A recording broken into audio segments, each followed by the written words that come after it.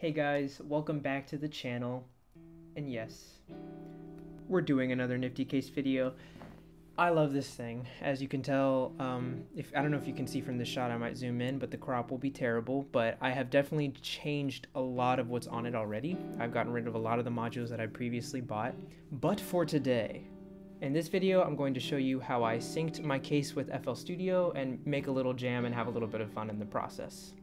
Okay guys, so here we are in FL Studio. In my opinion, it's a lot easier to sync the MIDI section of the Nifty Case in FL Studio than it was in VCV Rack, so I will show you really quick how to do it, and then I'll show you a little jam. We'll get to jamming.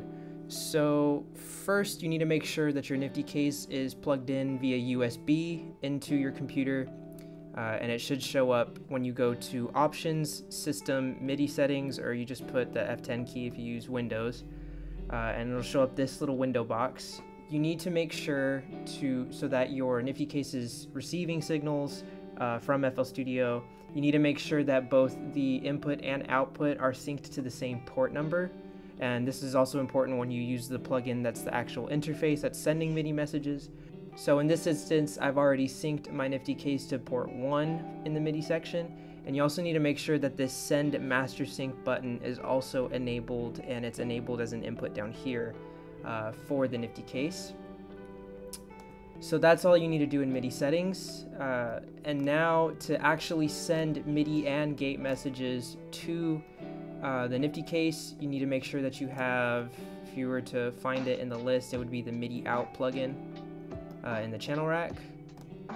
And when you open this interface, all you have to do is just make sure that the port number here matches.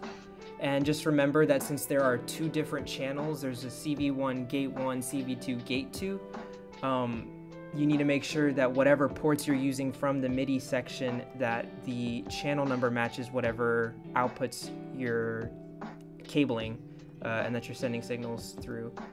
This is all the legwork that you need to do here as far as the MIDI programming on FL Studio. Now I'll go over to the case and show you what I have in this specific patch.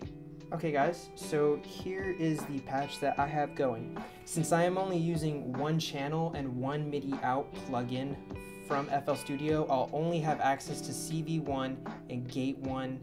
So to have this voice work, you need to make sure that you have some kind of VCA with your oscillator if you want the oscillator to react to the gate length that you're giving it in the piano roll in FL Studio. So for this instance, I have the Cre8Audio LPG. I'd wonderfully recommend this, and I'm probably going to make another video about this individual module later because it's super cheap and it's in the low pass gate, but it also acts as a VCA, and I use it as a VCA, hello words, a lot of the time. So what I have going from here is the gate, so whatever I draw in the piano roll lengthwise, all that information is coming out of gate 1 since I've only programmed it through channel 1, and that's going into the CV input of the Cre8Audio LPG, this low pass gate. I'm using chips for my voice. I wanted something nice that's very different from a performance VCO like Hysteria, and I just wanted something gritty for this specific jam. I hope you guys like it. But anyways, so that's going into the input. So now that we have the gate information going into the CV and an output from chips, in this case it'll be the pulse width one with the adjustable pulse width. It's going into the input of the Cre8Audio, and the output of all this is going into the output of the Nifty Case. Great. Now what about pitch? So the pitch is going to come from the CV1 port here, this jack, leftmost jack, from channel 1, aka CV1, and I'm running that into the same pitch of chip 2 on chips. And now whatever I draw in on the piano roll pitch-wise, it's going to replicate. You just need to make sure that you tune it. So I have a decent ear, so I tuned it to C, and now everything is playing within the key that I played in. And that's basically how you program the voice. Capiche? Cool. So now, enough blabbering, I want to jam. Let's have some fun with this.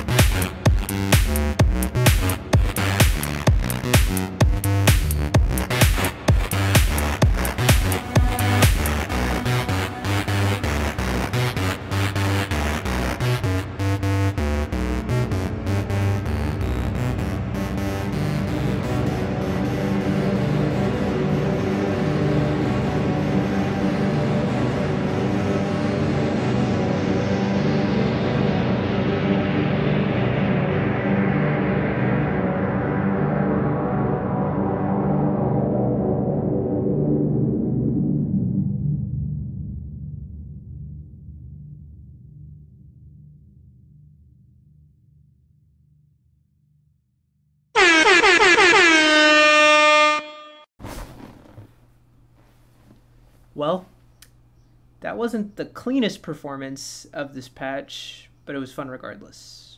Anyways, guys, I hope you liked that jam that I did on the Nifty Case. I am really happy about how much I can get out of it. Having this MIDI section on the Nifty Case really does mitigate the need for a lot of modules if you don't mind working with your computer with all of your analog gear.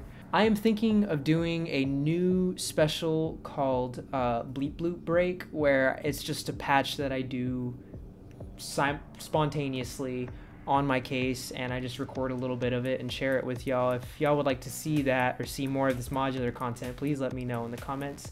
Your input is everything to me, and it really does guide what I'm trying to, or what I am doing, not what I'm trying to do. Bruh. Anyways, guys, thank you so much for watching. Again, if you have any questions about how this works, please ask in the comments, and I hope you enjoyed this jam. I will see you for the next video.